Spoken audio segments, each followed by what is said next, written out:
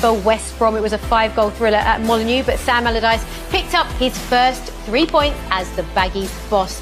Brighton beating Leeds. They've struggled for end product this season, but they didn't today. They took 3 points at Ellen Road, and West Ham did the same at the London Stadium. Antonio with the goal to separate them and Burnley. Chelsea just won the West London derby against Fulham, and later on, really looking forward to this one, it's Leicester against Southampton at the King Power Stadium. So let's show you the Premier League table. As far as tonight's just the two teams we've just watched are concerned, Chelsea, before this game, they were 10th in the table. They're up to 7th, but more significantly, they're only 3 points off of top 4. So Frank will feel relieved for that in itself.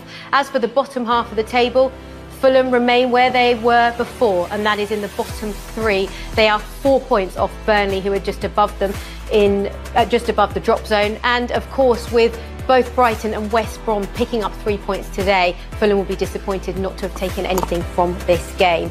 But lots to discuss. In the second. Good goal. Took it ever so well because he knew that he had to get over it. It fell for him nicely. We'll have a look at Fulham in a moment, perhaps at their deficiencies again here, but certainly from a Chelsea point of view, when it drops to Mason Mount, first thought, getting over that. Make sure you get right on top of that ball, and he hits it beautifully. Fulham could have done more out to stop the cross. Yeah, I think the keeper will take a little bit of criticism, but I'm not too sure what else he can do, and it's going over his head. He can't let it go. He can't catch it. And he can't let it go, so he has to have Could he tip it over his own bar or not? I'm not too sure. I think the ball's going over his head. It'd be disappointing if he's put it back in the middle of the goal. He'd like it to have gone a bit wider. And when it's a good finish from Mason Mount. It is a good hit. When you look back at that, Mason Mount has an awful lot of space around him. You can't give a player like him time and space, can you, Al? Yeah, I think that, again, obviously they're a man down and there's a little bit of space. There is a bit of room. I think when you see the cross coming in, naturally you get drawn to maybe back towards your goalkeeper a little bit, and then he flaps it straight down into the path of Mason Mount, and it's one that they probably couldn't do enough about in the end. I just felt they could have stopped the cross. Tete's he's a quick player. Get on top of Chilwell, stop him from standing that back up, and then the goalkeeper's decision. Could he have done something else other than flapping it straight down to Mason Mount? Possibly, yeah. Well, shall we have a look at the other key incident in the game, Al? And this was the red card. No question marks here at all? Well, I don't think Azpilicueta does him any favours, but it's the aggression in the challenge. It's reckless, and the way Azpilicueta goes over and rolls over and everything else, but it's a reckless challenge, endangering the opponent. I don't think it gives the ref any other option. And really, Fulham, it done for them. I think. Yeah. Up until that point, they had just missed a great chance, which they needed to score. But I don't think anything better than perhaps getting a point was anything else Fulham could hope for. And I think the second half, they had to drop off, they had to defend deep, and it was just a matter of time. Was Chelsea going to get that goal?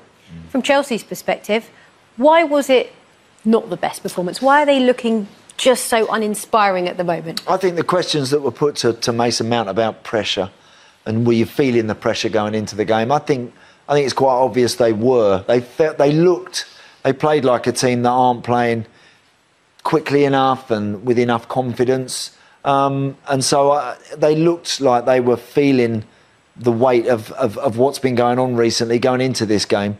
They just about got over the line, Seema. It wasn't convincing, it wasn't great. Do you know what? In that Chelsea dressing room now, it doesn't matter. It doesn't matter because they got the job done. But Fulham, as you can see, packing white shirts back behind the ball, happy to let them have shots from distance, Al. Yeah. And as I said earlier, it was laboured, wasn't it? And they didn't have I don't think they had the player until late on in the second half that could go past players. Yeah. And we see Werner and Hudson-Odoi come on and actually started taking the Fulham defenders, and that's what you need to do when you're playing against a packed defence and 10 men. And this is the pace of Werner. You see everything what's good and bad about him at the moment. There was no way Fulham were going to get back, and you didn't fancy he was going to score, did you, And the way he's playing at the moment? No, not quite. So, look, it's a game that they had to win, and they've done it. They've got through it. You know, the best teams do that. The best teams are able to not always play at their finest, but get over the line. Chelsea have shown that they can certainly do that tonight. But the red card decision before half-time ruined Fulham's chances of building on their good performance at Spurs. It was always going to be pretty long and tough second period for them.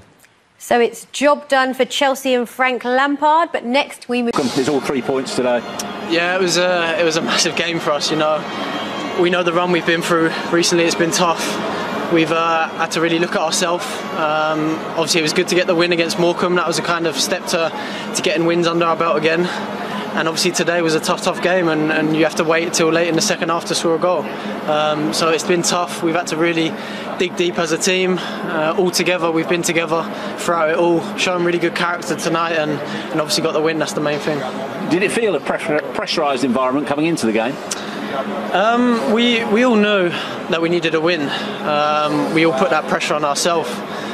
There's definitely pressure for us to perform. You look at the change room, the quality we have in the changing room. We know we need to win games, and it's been difficult, as I said, last couple of weeks. But yeah, we put that pressure on ourselves to turn up and win tonight, and against a good team that's been playing well. So yeah, we're very pleased with that. How difficult were they to break down, and was being patient key, particularly in the second half? Yeah, they had 5 at the back, and that's always difficult. You kind of feel like you're camped in and you're trying to keep the ball, and you feel like you're getting impatient at times and start forcing it, and that's what kind of sets in. But I thought we did well tonight in that. We stayed patient, we tried to play. Obviously with them having a man sent off kind of helped us as well coming up into the second half. And then we kind of got better and better and nicked the goal. So yeah, I'm obviously very pleased with that. Pleased and very relieved Mason Mount was there. Of course, he hit the crossbar in the first half and he